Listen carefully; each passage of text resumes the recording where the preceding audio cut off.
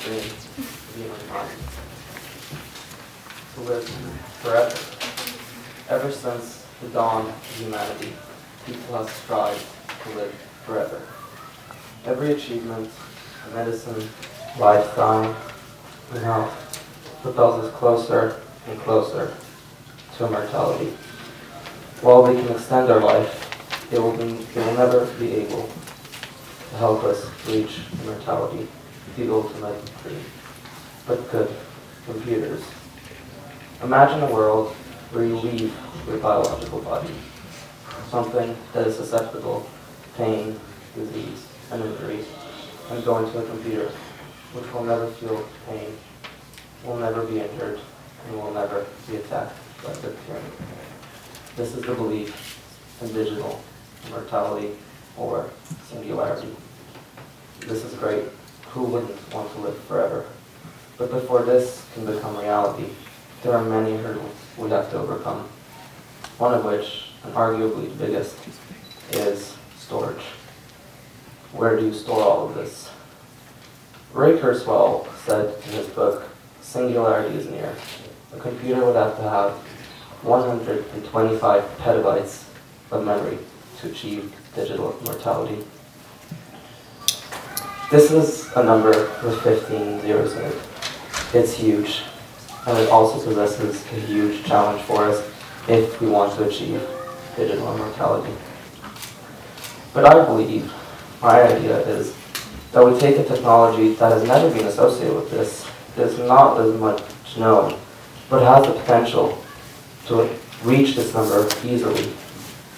That other technology is DNA digital storage. What is DNA digital storage? It's a storage solution like any other, hard drive, SSD. But unlike those, it doesn't store its memory on magnetic tapes or disks, but surprisingly on DNA. Now, how is this done? It's done by synthesizing, creating DNA strands in such a way that nucleotides, its building blocks, are arranged in a certain order. Now, why does this matter? It matters because these nucleotides can be given numbers, and they were given numbers. Guanine and guanine were given 1, adenine and cytosine were given 0. And what this did was convert a seemingly random pattern of nucleotides into a defined binary system.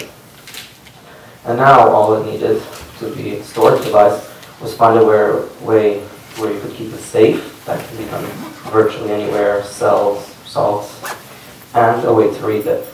This is currently done by DNA sequencing. More on that later. Now, in 1988, when this first began, they were only able to store 35 bits, which is not great. But since Harvard says they can store 700 terabytes in 1 gram, and Microsoft did one better. They say they can store 1 billion terabytes in 1 gram.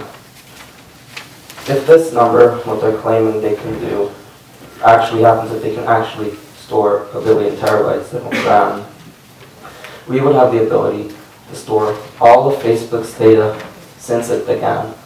All the posts, comments, and likes, all of that on the tip of your finger. This is a dream come true. Being able to store all of the world's data in less than 1 kilogram of DNA is the ultimate future. But how close are we to this ultimate future? We can't store 1 billion terabytes yet, but we can store 15,000 terabytes, which in comparison to 1 billion isn't that great.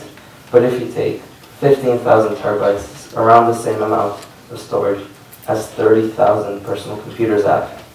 It's huge. Now, this is all good, but there's one very big open question. The question of cost. Creating or synthesizing DNA isn't as expensive, but what is the way we read it, DNA sequencing. It's not cheap. In 2001, when the Human Genome Project was going on, it cost you around $100 million to sequence 1 genome. That's around 750 megabytes of data. If that number would stick, this technology would never be considered for anything. But that number didn't stick. And in 2015, you could achieve the same thing as you did in 2001, but for $1,000.